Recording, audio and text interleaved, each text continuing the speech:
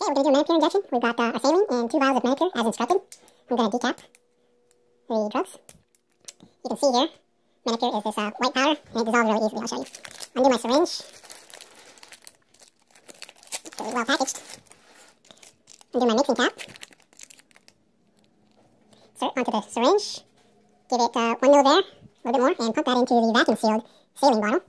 And then I'm going to take up 1 ml saline. I'll go a little bit more, because I'll lose a little bit in each of the Menopurs. Decap. Place it onto my Menopur, and you watch it dissolve. Super easily dissolved. Just roll it in my hand a little bit. Make sure I got it all. So turn it over, and withdraw. Got an air bubble there. A little more than 1 ml. That's cool. So we are concentrating the Menopur solution. Roll it. Just a little bit more. Nice and clear.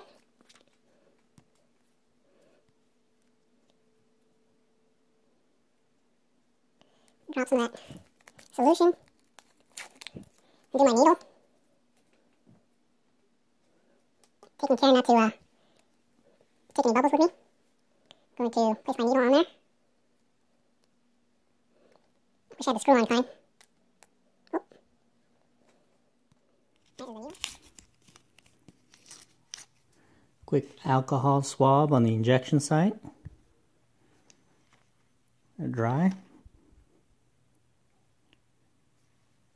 And you want to deliberately insert the needle after the skin is pinched, and then unpinch it and give your dose. Nice and gently. Let it absorb for a couple seconds and then withdraw. That's it.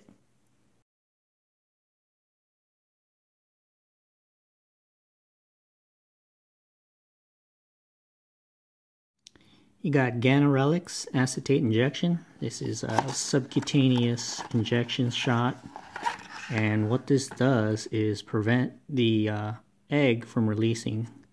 So you want to hold those for collection when you're doing in vitro fertilization. So smaller dose than Menopur and smaller dose than the Follistim. It looks like the shorty needle again, 3/8 of an inch or so. Okay.